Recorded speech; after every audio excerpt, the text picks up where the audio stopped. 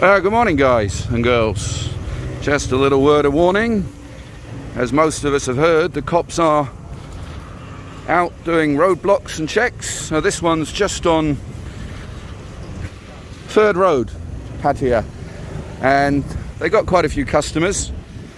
They don't seem to be able to write the tickets out fast enough, so make sure your documents are in order and you're wearing a helmet if you're on the bike, and be lucky.